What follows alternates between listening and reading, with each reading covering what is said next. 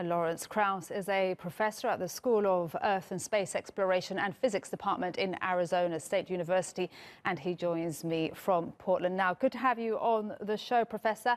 Now, just tell us, this sounds very exciting, but tell us just how significant this is. Put it into context for us.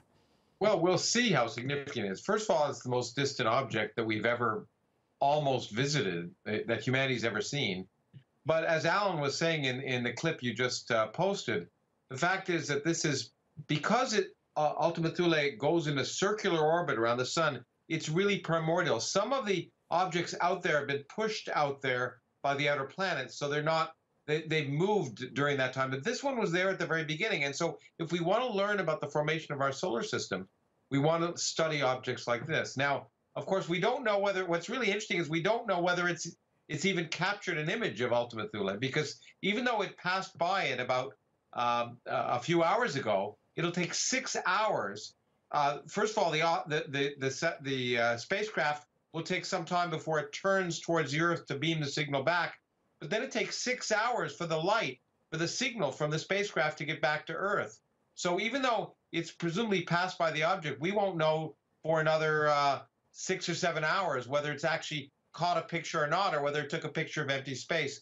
But by looking at this, we'll be able to look at the primordial objects and try and answer questions about where water in the solar system came from, how the planets formed.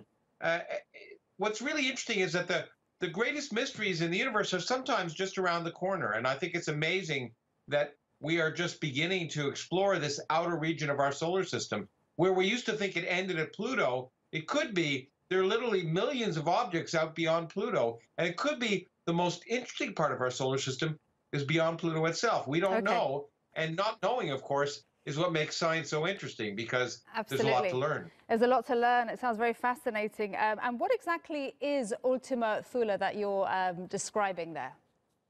Well, it's probably a ball of ice, a primordial ball of ice with organic materials in it, perhaps, that congealed around the time of the solar system forming. The solar system, the sun was a massive ball of hydrogen that collapsed, but around that there were many planetesimals and rocks and ice, a lot of water. And out in that region of the solar system, we essentially think that it's probably a large block of primordial water, but with organic materials. But in principle, I'm not exactly certain how much material, how much information the spacecraft will be able to get when it zooms by. But by taking a picture, for example, my understanding is, in fact, surprisingly, even though it's orbiting, the people on the mission thought that it would get lighter and darker as it went around, but it's staying at a constant brightness. Just like when we passed Pluto, we're constantly surprised by these objects. I want to jump in and just ask you, why has it taken so long for, as you say, this is the most distant object that humanity has ever seen. Why are we doing this now, and why has it taken so long? Well, I think the bottom line is the technology has existed only for a certain amount of time to be able to send a spacecraft out and still get images. It also takes a heck of a long time for them to get out there. Remember, the Voyager spacecraft were launched years and years and years ago, over 30 years ago, and they just got to the outer part of the solar system.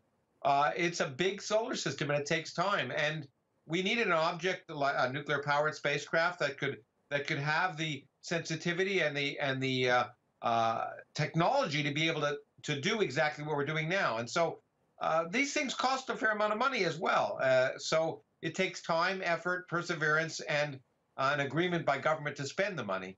And the most interesting exploration of the universe is probably with objects like this, not with astronauts. Astronauts are very sexy and people like to watch them, but we're not going to be sending astronauts out there. Robotic spacecraft like this are the way we'll probe our solar system. And there's a lot left to be discovered. There's much more we don't know than we do, and we'll be surprised. Fascinating. Thank you so much there for your insights. That was Lawrence Krauss, a professor at the School of Earth and Space Exploration and Physics Department at Arizona State University.